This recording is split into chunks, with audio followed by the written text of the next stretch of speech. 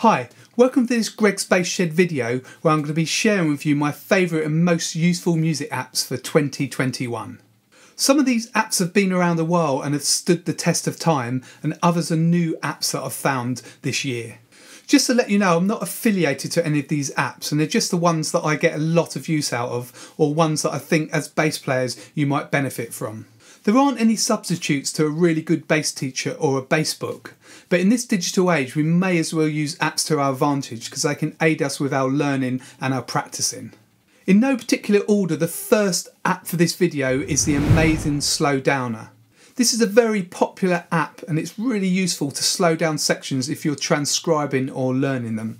It costs around $10 for Android or $15 for iPhone and iPad, so it's well worth buying. You can even get a version for your computer, but this is slightly more expensive.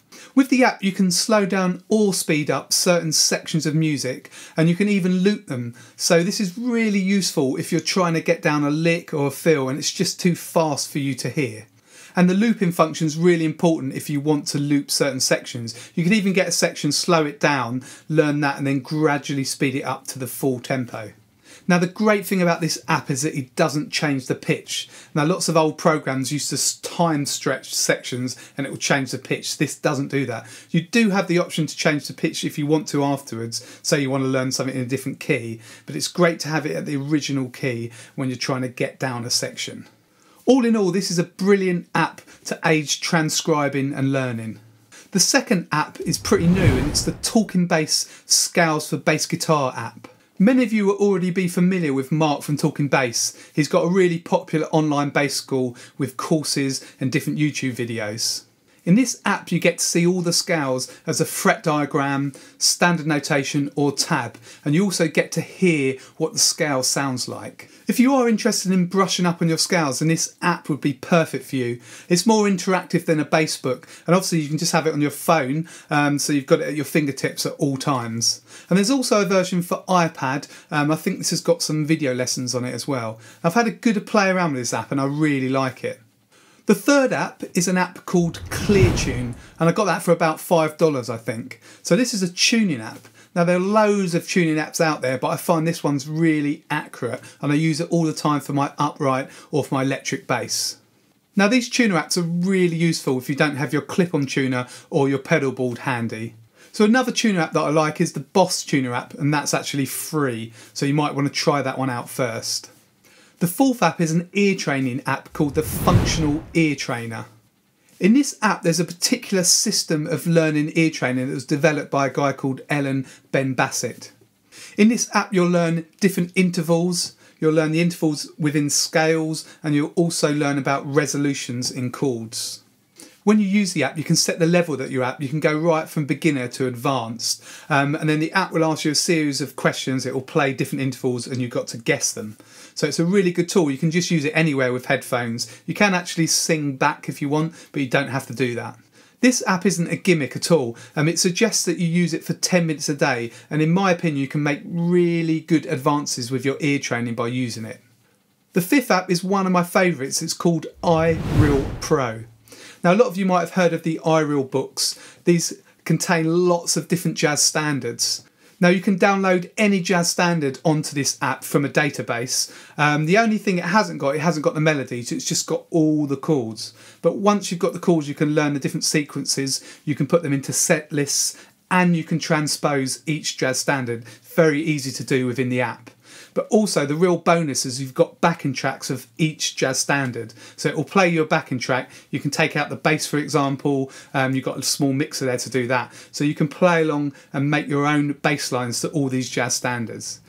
Now I find this app extremely useful. I load it onto the iPad and take it along to gigs. If someone calls a jazz tune last minute that I don't know, I can just pull it up, transpose it into any key, or beforehand, if we've got a chance to make up a set list, you can just make your set list within the app. So it's very, very useful. The next two apps are from the same developer. The first one is called the Erskine Jazz Essential Play Along app. Now this app has 10 jazz standards in it, and each jazz standard is played by an awesome live band including Peter Erskine on drums. so you can play along with the PDFs of each tune. You can download those and print them out. You can isolate the bass track, for example. So sometimes I isolate the bass track and transcribe that bass line, and you can learn what you would do within that standard. Or you can take the bass out and play along with the rest of the band. It's basically a better version of the iReal backing track, really, because you've got live musicians on it. But there are only 10 jazz standards in this, so obviously if you want all the standards, then I would suggest getting the iReal Pro app. The 7th app in this video, and the second one in this series that I was talking about, is the Mincer Big Bang Play Along app. Now, it's relatively the same as the Erskine app. You can play along, you can download the PDFs, and there are 10 tunes, but these are all big band tunes. You've got loads of parts there. Again, you can isolate the bass or take the bass out. The quality of the backing tracks are amazing on this, and this is the closest you're going to get without the real thing to playing along to a big band. The 8th app is an app called Polynome. Now, this is a really useful metronome that you can use to subdivide bars, put different cross rhythms, and place the accents in different places in the bar. So you can get some really complicated rhythms going here. A metronome can be really useful to help you to work out complicated rhythms or how to subdivide a bar. You can also use it to learn sections of a bass line. You can play them really slowly at first with a metronome, then gradually work the speed up to full tempo.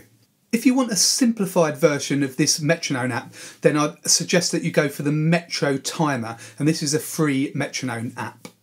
The 9th app I'm going to recommend is the Bass Chords app.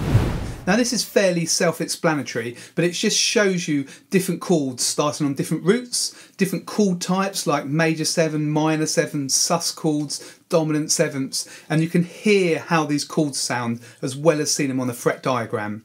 So a lot of bass players don't use chords. I use them sometimes. It's really nice to chuck them in occasionally in a bass line, but the chords are also really good for learning harmony, for teaching yourself harmony to see how chords are constructed. The 10th and last app in this video is one that I use all the time, day to day in my professional work, and it's called Fourscore. It's basically a chart reader for PDFs.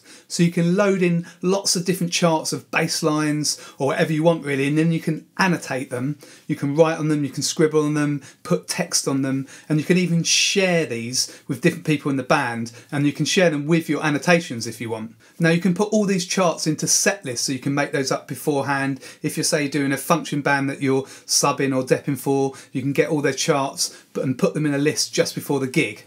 Now, I also use a Bluetooth page turner pedal, so you can just use that with your feet and you don't have to swipe to change pages, so that's really useful. Now, on a reading gig, I still prefer to play from a paper chart if I can, but I'm finding that a subtly placed iPad is much more preferred nowadays at gigs. So Fourscore is the perfect app for this.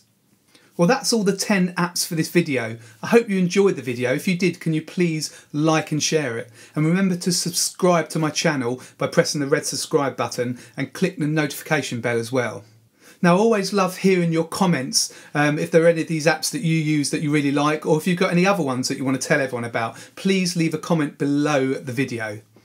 You might also want to head over to my website, gbshed.com. I've got loads more bass resources, bass courses, books, other free resources. So just head over there and have a look. There might be something over there that you like. So that's gbshed.com, and I'll put a link below in the description. This is Greg from Greg's Bass Shed. Hopefully I'll see you in the next video very soon.